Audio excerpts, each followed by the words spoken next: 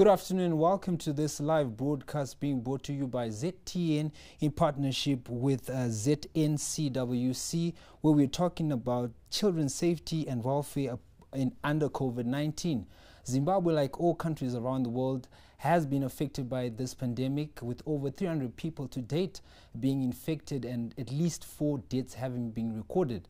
The government has instituted lockdowns across the country since March 30 to curtail the spread of this disease. This has seen schools and institutions of learning being closed and movement being restricted, amongst other issues. Children, being a vulnerable group, have their own unit. I'm Takuchi Mbakwe, and I'll be your host this afternoon.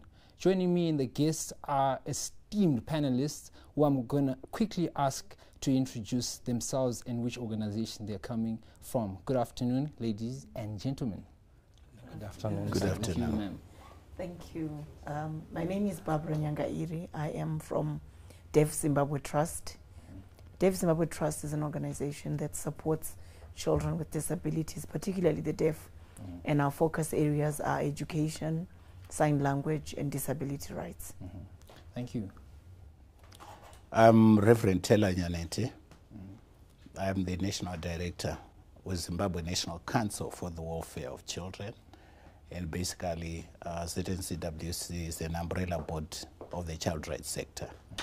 And our work is around coordinating and creating platforms for discussion of issues of children. And one platform is the one we are having now. And we also advocate for children's rights with policymakers, as well as ensure that the states meets the obligations that it has ratified within the treaty bodies. All right. The African Charter, the UNCRC. That's quite a mouthful there. Plus, you're Reverend as well. Yeah. Yes, there's a lot of governance on your shoulders. And to you, sir. Thanks, Taku. My name is Samo Manduana. I'm the Child Rights Protection and Safeguarding Technical Lead with Plan International Zimbabwe. And Plan International is an international development and humanitarian organization that thrives for the fulfillment of children's rights and equality for girls. And in Zimbabwe, we have a new strategy that was born in 2019 that focuses on 4 key program areas, which are sexual and reproductive health rights. We will focus on transformative gender child protection. We also focus on inclusive child education for children. And lastly, youth economic empowerment. All right. Thank you so much. We'll start with you, Samuel, because they say that the last shall be the first. So as we start this discussion, tell us what your views are regards children and COVID-19. What specific risks have children faced or been exposed to during this lockdown period and since this pandemic started here in Zimbabwe? Yeah, probably someone who is more into issues of child protection. We have seen a lot of child protection risks that emerged due to COVID-19. You know, we are under lockdown, and there are restrictions in terms of movements. Key service providers, in particular on child protection, some have closed, some are operating at a very minimal level.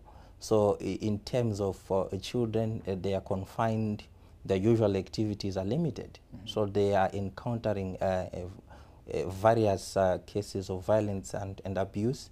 And among some of the issues that are coming from children that we work with, they're exposed to sexual abuse, they're being exposed to physical abuse, emotional abuse, neglect at some point, and also issues to do with sexual exploitation. So children are encountering a variety of violence and abuse during lockdown. And also remember, they are not in school, and the school environment is a safe haven for children. They also feel safe when they are at school. And also given that, you know, being in lockdown with parents, it also comes with certain stressors. Issues of domestic violence also emerge that also lead to continuous abuse of children. So children are faced with numerous kind of abuses, and it's difficult for them to actually report and reach out to service providers who have got a mandate of responding to child abuse cases. Good examples could be, whilst they are required probably to reach out to the victim-friendly unit, what happens if the VFU system is beyond the 5-kilometer radius that is required for them to move? What happens if we have, security forces not allowing anyone to just move at will? So all this is affecting the welfare of children, in particular the rights of children to protection from various forms of violence and abuse. All right, thank you for that informed input there. Coming to you, Barbara, he's highlighting issues of violence that are coming out since this lockdown was instituted. What are you picking from Deaf Zimbabwe Trust dealing with these children that are already vulnerable in society? Thank you. Children with disabilities have been rather invisible in most of our communities. And so you'd find that even when you're looking at families in terms of status, children with disabilities have the least status in the home. And because of that, they are vulnerable to mental health challenges. Talk, for example, of deaf children.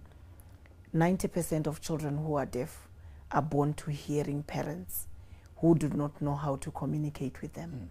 And we've realized that the lack of communication in the home is very intentional. It's parents who have not accepted that their child is deaf and that their child communicates in a different way than they do. And they have not desired to master the way in which their child communicates. So you find that most of the communication in the home for children with disabilities is very instructional. Come here, go there, you're hungry, get food. There is no fellowship. So children with disabilities, especially who are deaf, the school, as Samuel has said, provides a space where they meet friends, where they can talk, and when somebody can understand them. But now they're in the home with parents, siblings, guardians who don't know how to talk to them. Okay. The loneliness. So what needs to be done, or what are some of the solutions? Because if these issues you're saying are actually happening, what then happens to the children? Do they have somewhere to run to? What are you doing to create that environment where they can run to and be safe? Unfortunately, with the lockdown, they are stuck with their families that don't know how to talk to them. And we have had parents come to us and say, my daughter, my son is just sleeping the whole day. They're not getting out of bed. That's a sign of depression. So the mental health issues that children are facing right now, especially those that don't have the abilities to communicate with family. I mean, imagine you're in a place where nobody's able to talk to you. They can watch TV, they can, listen to the radio, they have other forms of entertainment, but they can't talk to you in the way that they're talking with others. That in itself is a stressor. Okay, I'm just going to cut you short there and come to the Reverend here. Before you come in, according to Childline Zimbabwe, during the lockdown month of April, they received over 95,000 child-related distress calls, which is a 23% rise from the norm. And picking from what Nassim has said and what Barbara said, you can tell that we have a big task on our hands as a nation to deal with the children. As you were saying earlier, they're always the people that are always put on the tail end. Everyone is focusing on the adults. What then should we do? Yeah, there are quite a number of strategies. But what is important is to ensure that children have basic needs. And one of them is the right to food, which is impeded during COVID because quite a number of families or parents are unable to work within the informal sector, which employs the majority of people in Zimbabwe. So food security is also a challenge. But we know government has gone out of its way to try and mitigate by providing cash transfers and also issuance of food handouts.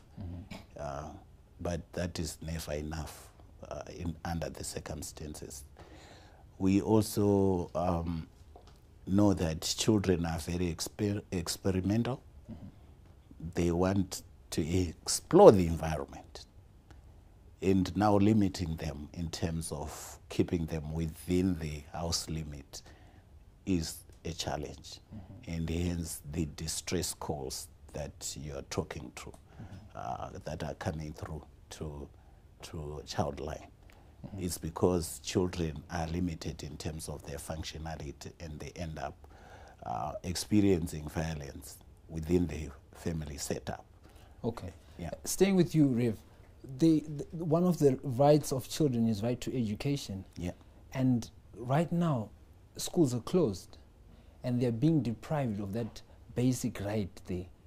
And we've now heard of a system where children have to start learning online, and yet a lot of other students cannot afford the internet service costs, as well as the gadgets that are needed for one to start surfing on the internet and learning. So what are your suggestions, and what are some of the issues that you're picking from society? Yeah, the issue of education, it has been disrupted very much, and I certainly believe that government is seized with the matter, and hence the indication that they might try and open, although they have lost a whole term for children. They are trying to make an effort to open. But then online education is only for people maybe in the urban areas, but those with gadgets. The majority in the rural areas, they have no access to internet, and it will become very difficult. Although there's an effort to provide gadgets that the people can learn through radios or other audios, but surely education has been disrupted, and it will take some time to get back to the levels that we were. But then COVID-19 is not going to, is around for some time. So we need to develop new strategies to cope with that. And I think the effort to try and reopen schools is a good initiative, but it has to come with the requirements, the whole guidelines on safety and health. Okay. And that is the big challenge. I'm going to have to cut you there. Coming to you quickly, what measures are the parents supposed to take to ensure that children who are surfing online as they are learning are not going to go, and surf on other platforms that might, be damaging to them? Yeah, it's important for parents to monitor their children, especially the gadgets that they use. And also important to block certain sites that can lead to abuse of children.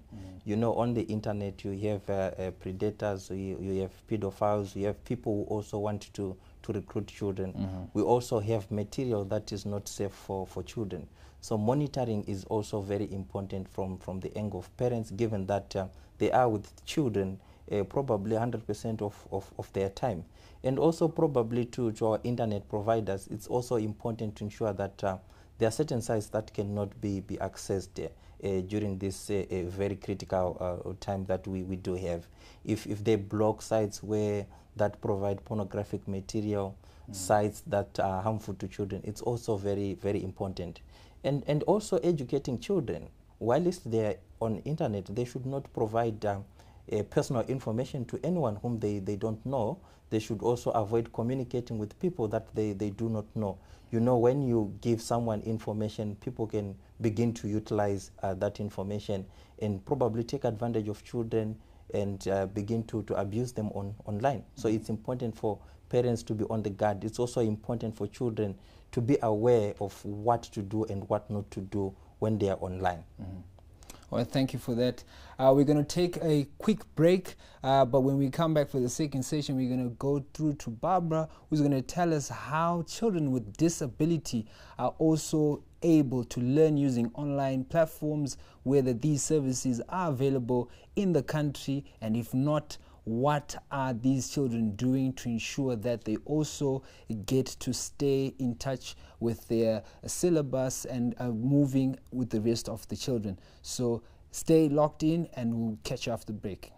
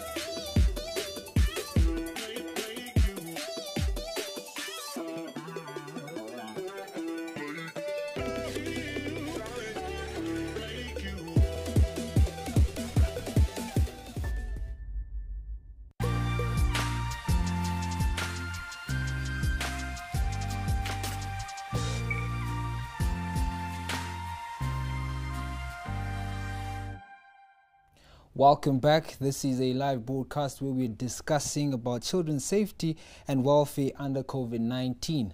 Now, coming to you, Barbara, just tell us, how are children with disability also continuing with their lessons online, as is the case with other children who don't have disabilities? Are there platforms where they can go if they cannot see? Are there platforms where they can go if they cannot hear, as you're from Deaf Zimbabwe Trust? Thank you. Children with disabilities are in a very difficult space during this time. As I said before, we have, as a country, not prepared ourselves to provide education for children with disabilities outside of the crisis that we are in. Zimbabwe, up to now, has not rolled out an inclusive education policy. And without that policy framework, which guides how provision is done for the different needs of the different children, it becomes very difficult to provide for those children when we are in a crisis, when we are struggling outside a crisis. And so many children with disabilities are struggling. It's very unfortunate that the majority of them are found in the lower socioeconomic spaces, where access to resources, access to smartphones, access to computers, and then to talk about data and for them to be able to access online classes is actually way out, because the basics are not there, the hardware that's needed. The government has come in to provide radio lessons, and that was launched last week. And unfortunately, they're not available for deaf children. And deaf children are not able to access radio classes, which means that they're going to be left out of that program of alternative learning. When you're looking at the radio classes, they've been tailor-made with the child who learns in a particular way. But children with disabilities learn differently. You spoke about visually impaired children. Think about children with psychosocial disabilities who learn at a slower pace than others. All that has really not been taken into account. And so you're looking at, we need to begin to think about, how do we make provisions for learners with other needs? How do you make provision for learners who learn differently? Children who are deaf and hard of hearing need a sign language interpreter. And that's just it. If you give them a teacher and an interpreter, they're able to engage with the curriculum. Just to catch you there, what does this teach us as a nation, given that we're now in a way reacting to the situation, the COVID-19, the coronavirus pandemic? What if we had already started working on some of these things prior to such issues? What are some of the lessons that are coming through, and what are some of the solutions to these challenges?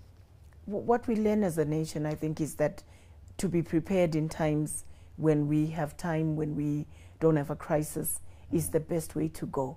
And to create a policy framework that guides how we provide support to the most vulnerable. It's very unfortunate that without the policy framework, we are not ready. And to begin to do piecemeal measures, we still have done that, but we have left the most vulnerable outside the equation.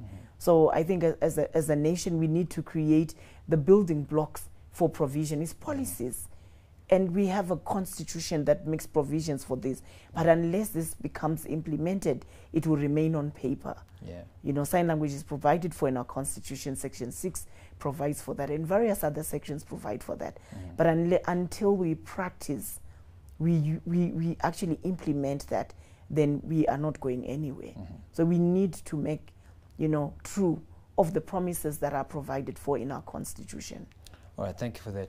Reverend, as she's speaking on behalf of children with disability, there's also another vulnerable group, children in the rural areas. One of the arguments that's been raised in Parliament several times as unions have been engaging with legislatures is the issue to do with accessibility of electricity, accessibility of internet in the rural areas. How bad is the situation now where they cannot go to the schools, usually that are many kilometers away from where they stay, and now they are told they have to learn using radio platforms like she's highlighted, and yet they don't have in some areas connectivity. What's the situation prevailing on the ground there? It's a challenge. I think Barbara has made it clear. One of the problems that we have as a country is that we are not investing enough in education. Education should be seen as an investment, so that it's provided for adequately. Then you'll be able to cover all these groups of people. For now, even if you look at the education vote, the majority of it is going to salaries. Yeah. For me, that vote should go into infrastructure development rather than salaries. Salaries should be a separate whole unit, not tied to the Ministry of Education and Primary. Because when it choose up to 80–90% of that vote, then it means there's very little that you're putting into infrastructure. So what Barbara is speaking to is about infrastructure. You need to provide that infrastructure, the resource. I know the ministry has talked about resource centers. It has talked about ensuring that a child with disability lands at the nearest place to her or his home. But as we speak, most education for people with disabilities is being provided in boarding school, which is a much more expensive a way of educating them. So we have a challenge there. We need to invest more in education. Yeah. But then not only when you invest, you also need to monitor, have enough mechanism that monitor to ensure that, you know, there is quality education as well to that. So we are yet to see when schools open what the ministry will do about the rural child in terms of ensuring that that child receives education. Okay. We are yet. But what I find interesting is that there are development partners that are coming together to support Ministry of Education, development partners like the UNDP, the UNICEF, and those are experienced UN agencies that may help in terms of the technical input that is required to ensure that every child has a right and has access to education. All right. But the majority, it has to be the government investing in children, in its children. All right, coming to you, Nyson, building up on the issue of education, onto the youth now.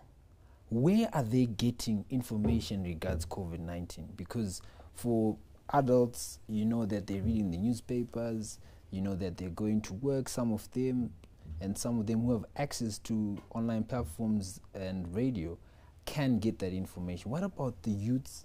What about the children? Where are they getting information? If the schools are closed, where teachers would actually come up with a system to have them be able to digest this information and make it useful to them. How now, where those teachers are not involved in their lives, but there's this pandemic they need to be aware of and protect themselves? Yeah, actually, it's one of the gray areas in terms of access to child-friendly information on COVID-19.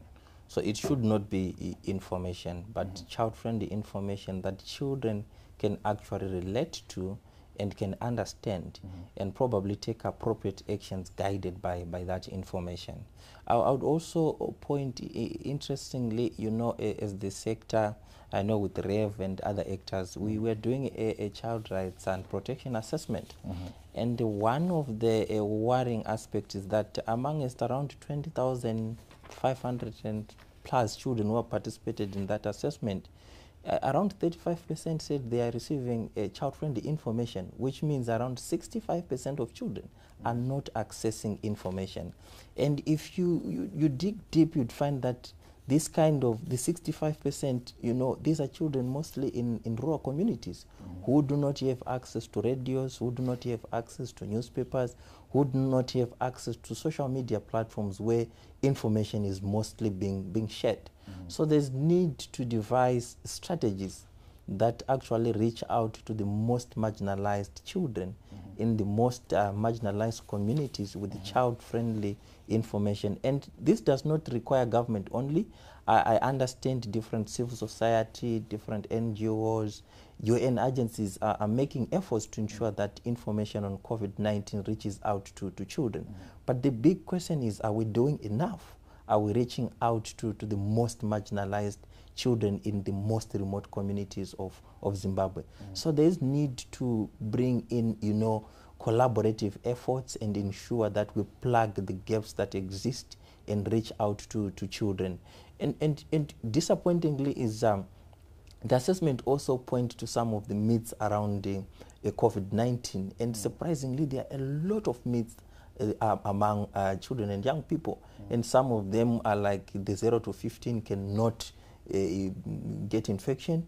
If you get infected, if you sit in the sunshine between 12 and 3, COVID-19 will go away. If you drink ginger, lemon, all these are myths around COVID-19. And if we do not provide comprehensive child-friendly information, we are at a risk. And also given that we are talking of reopening schools, children going back to school, you know, children are not very careful like adults. They can begin to share masks, you know, and it's kind of like very difficult, and you'd find that cases will begin to increase of infection. So we need to guard against that. We need a collaborative efforts. We need to devise information that can, you know, reach out to children in a child-friendly manner, and children can relate to that. Okay, staying with you, Samuel. All these issues you're highlighting, the gaps, 65% is very huge. And all these other things that need to be done require a budget. Yes. And yet government is stretched, because not only are they supposed to consider education, they also now need to consider education plus PPEs for the students and the teachers.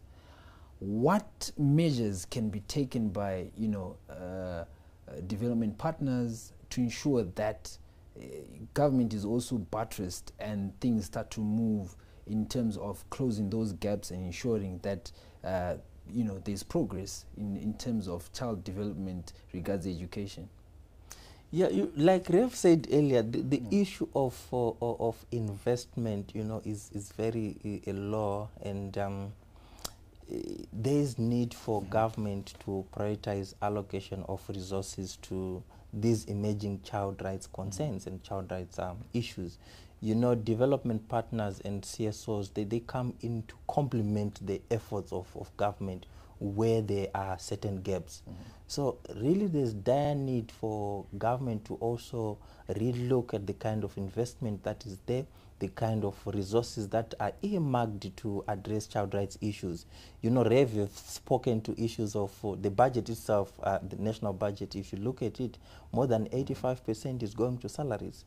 So how much resources are actually going to programming for development? Very little resources, and it's a very small cake. Okay. So we need to ensure that while least we have a small cake, we are able to prioritize issues relating to children.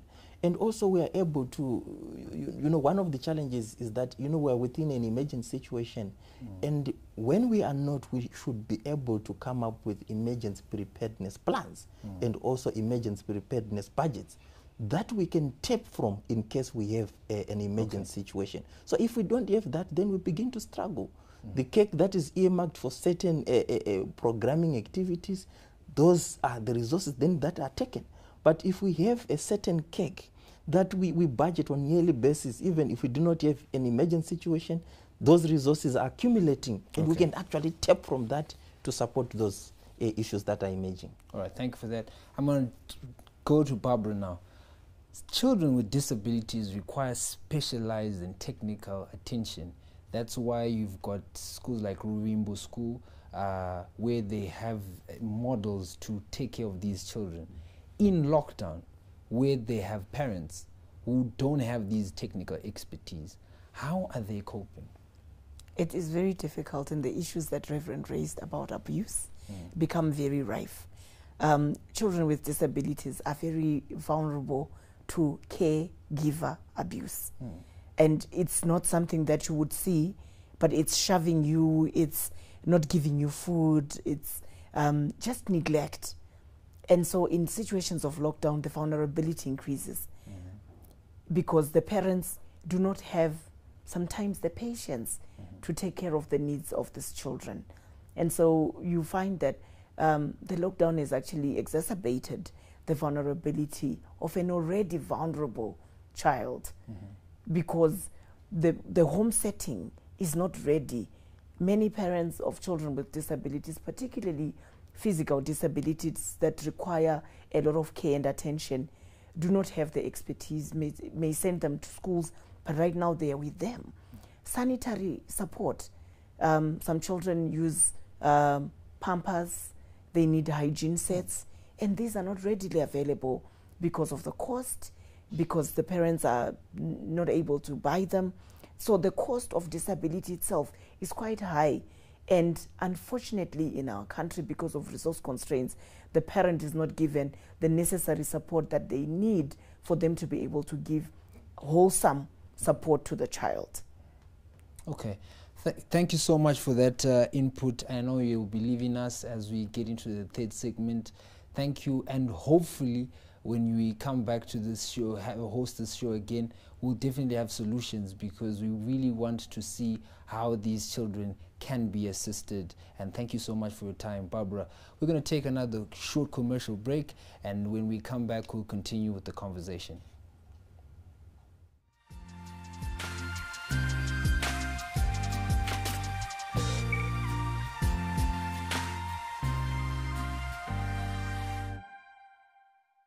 Life will never be the same again. Absolutely. No. How do you tell someone in Mbaria or in Soweto that they should exercise social distancing? Every single one of us, barring a few, are praying more. What is the health economic cost of what we are trying to achieve? I don't know whether his chairman knows he runs at about 9 in the morning. Yeah, I've just got the symptoms, so I just called the doctor, and I just and then he just advised me to have to stay at home, eh?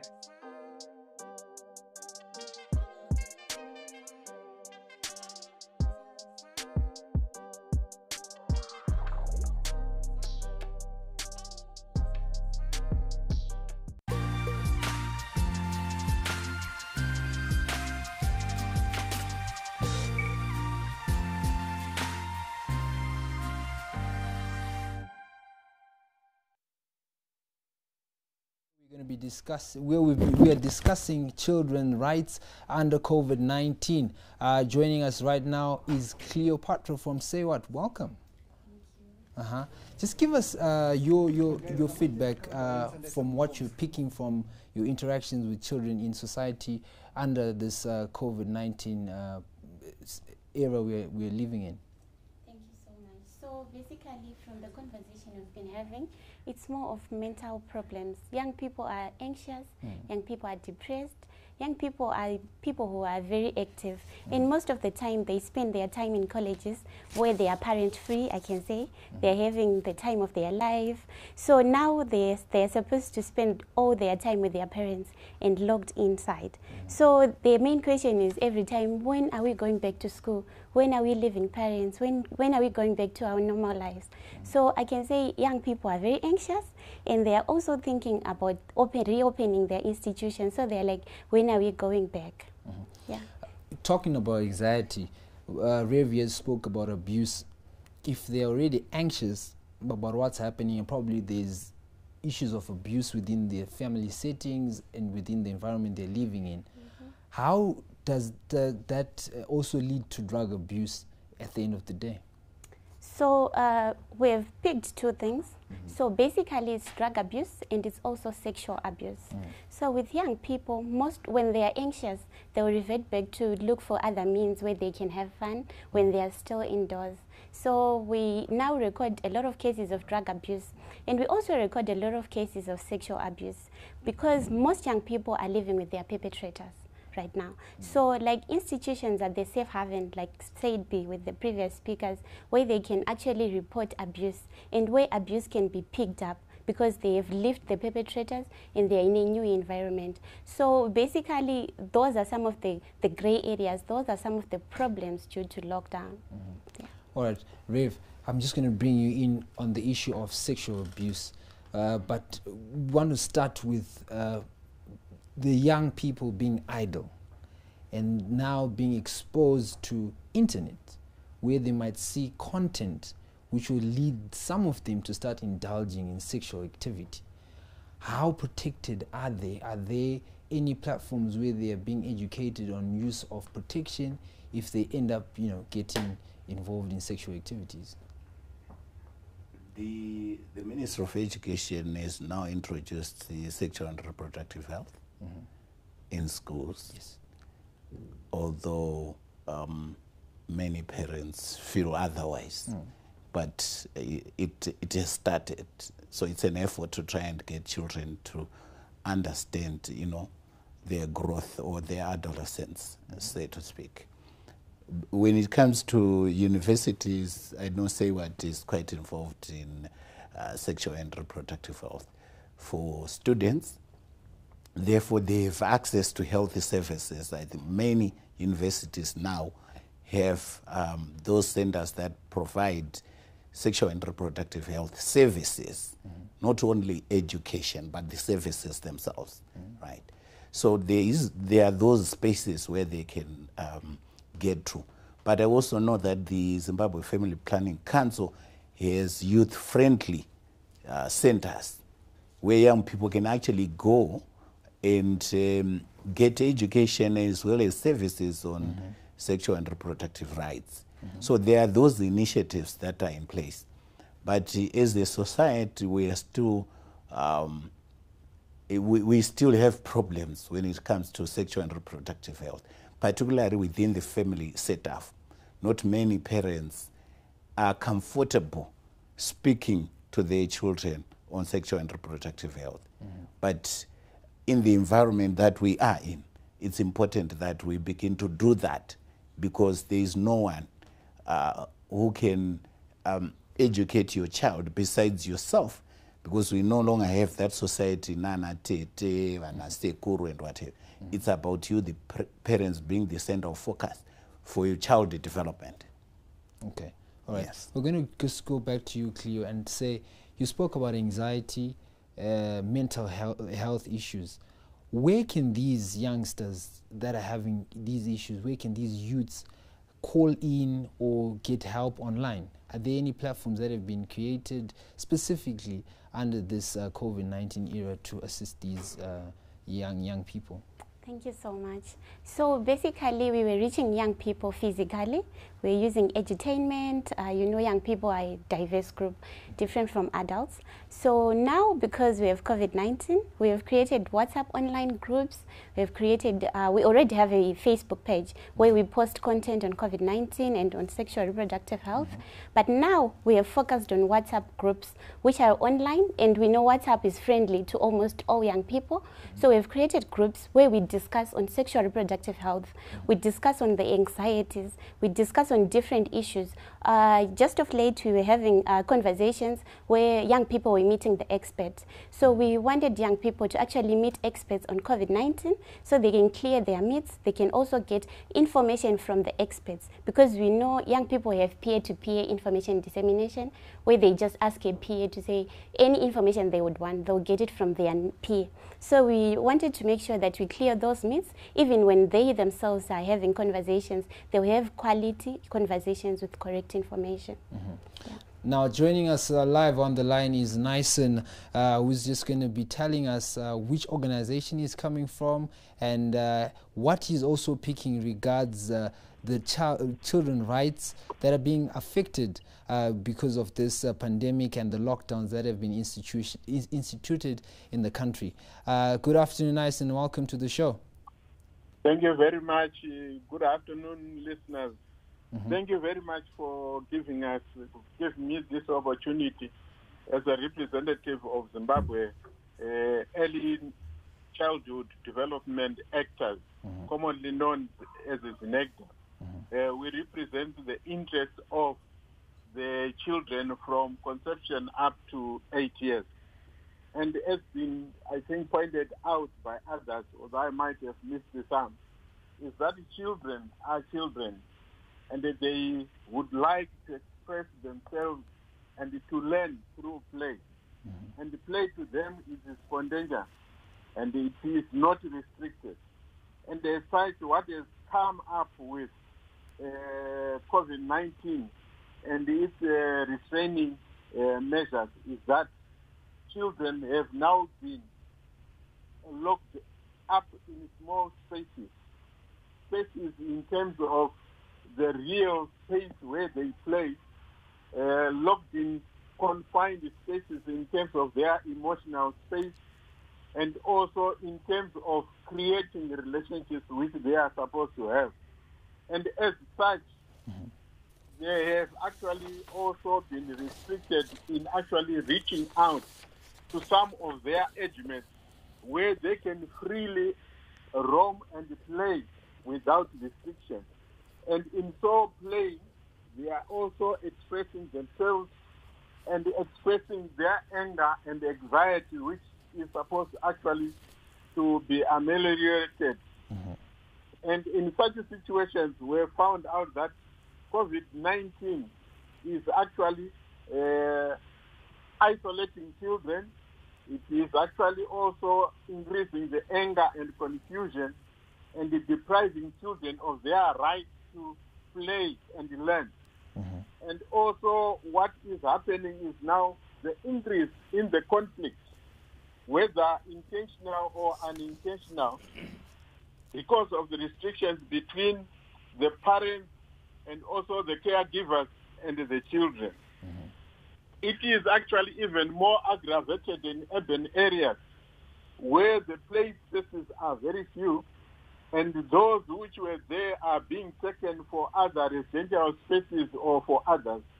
And that most of even the play spaces which were there were meant for adults rather than for children. So in that, the lockdown or the COVID is actually reducing the space of children, and which is not good for that.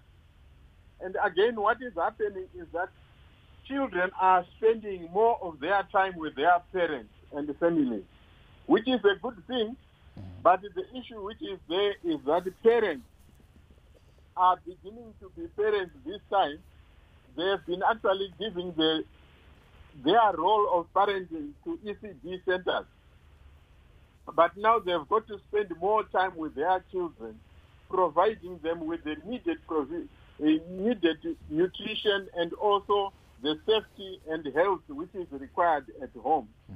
You will find even among this, even if they have got the best interest, but because of the lockdown, they are not able actually to give all that they can to children. Okay. All right. Unfortunately, we're going to have to cut you short there, Mr. Nyson, but thank you so much for your contribution. I want to come to you, Samuel, and say one of the issues that Nyson has been speaking about during this call-in session is the issue to do with children failing to exercise their right to play. Some of us, when we grew up,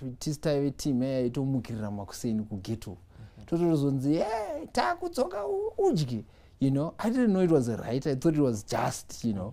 But now when you are in these situations, you actually begin to understand that it's a right to play. Tamba chikweshe, maflau, and all those other things that we do. I didn't know I was exercising my right. How has the issue of urban development, look at most of the ghetto areas in Harare, for instance, you know that they've now got infills where areas where we used to have soccer grounds, they've now been turned over into residential areas where houses have been constructed. Now we've COVID, and now we've got lockdowns. Children cannot play. What needs to be done? Yeah, quite critical. Yes, the right to play and leisure. It's actually right for children to play, and play also contributes to positive development of children. It also contributes to social learning. During play, children also learn from others. Unfortunately, we have seen this right continuously being violated. You know, it's the mandate of the local authorities to ensure that play centers, grounds are created, they are maintained, to ensure that children play. You know, they learn and skills develop through play. Unfortunately, such spaces are not available, and it's difficult during this time for children to also exercise and access their right to play. And one key recommendation is to ensure that safe spaces are created during this time, to ensure that children enjoy their right to play. I know government and actors can team up and begin to think around creating safer spaces where, you know, all other processes in terms of meeting the WHO guidelines, the Ministry of Health and Childcare guidelines to prevent COVID-19, you know, can be adhered to. So safer spaces should be created. You know, Rev said COVID-19 is here to stay. We don't know where we'll get a vaccine or a cure for it. So we need to devise ways where we can allow children to enjoy their rights fully, and in particular, the right to play is key. And it also contributes to children being focused and also moving away from some of the activities, you know, drug abuse, sexual activities that actually put them at risk. So it's a matter of government teaming up with different actors to create safer spaces for children to access their right to play. Okay. Now, because of our time, we need to wrap up. So I'm just going to ask each one of you, starting with you, Cleo, to give us your sentiments, what parents need to do out there to keep their children safe under this COVID-19 era we are now living in. So basically, I think parents need to start having conversations with their children. Like Rev said, the issue of sexual reproductive health is not a favorable subject which you can just speak with your child or with your parent. But I think because of COVID-19, we have to start those conversations, and we have to create a safe and friendly environment whereby we can talk about these issues. I'm just thinking where maybe your father would just start saying, let's talk about sex. I know it's weird, but it's equally important for us to have those conversations. Yeah. Let's converse. That's the message. To the man who carries governance on his shoulders, what are your words to society out there? Yes, I think my other colleagues have spoken to the issue of engaging, creating spaces to discuss COVID-19. The public broadcaster has to provide those spaces. It has an obligation to ensure that people have adequate information. And in a society, you have whole groups of people. You have children, you have adolescents, you have the adults, you have the age. All those groups have a right to information on COVID. And that information should be tailor-made or structured for their understanding. So engaging society is important, and we need to create these spaces, including even ZTN. It has to create the space for engagement as a corporate social responsibility, because COVID is with us for some time. Yeah. All right, when you say ZTN, we listen and you will get the picture. Definitely will give children the space on this platform. Samuel? My concern, lastly, is on child protection. We have seen an increase of child abuse cases, and one of the key recommendations to various actors and government is to create, you know, free phones, free lines, in particular for key child protection service providers. I'm looking at the Department of Social Welfare, I'm looking at the victim-friendly unity, that are key so that children have got a variety of channels or where they can report cases of abuse, where they can also, you know, get counseling online, therapy online, to address some of the issues they'll be encountering. And secondly, it's important to continuously, create content, child-friendly information on COVID-19 that can be shared with children, in particular in marginalized communities, in rural areas. I also speak to sexual reproductive health rights. I'm not a guru in that, but we've seen lockdown has created a scenario where it's difficult to access information, to access services, to access resources. So there is need to also devise or come up with innovative ways during lockdown to reach out to young people, adolescents, so that they access services, they access information. I'm thinking of mobile SRHR service provision, which is quite possible during this time. So it's a matter of now, getting out of the box, thinking globally, thinking innovative, and ensure that in whatever that we do, we reach out to the most marginalized communities. And in particular, for me, child protection, child rights realization remains at the top of the priority. And also it's important for me to say, we've got Childline hotline. If children encounter abuse, they can call the 116 line where they can get support. I know we've spoken to around 95,000 plus calls that Childline is receiving, and there's need for various actors, government and stakeholders to also continue supporting the 116 line that we do have.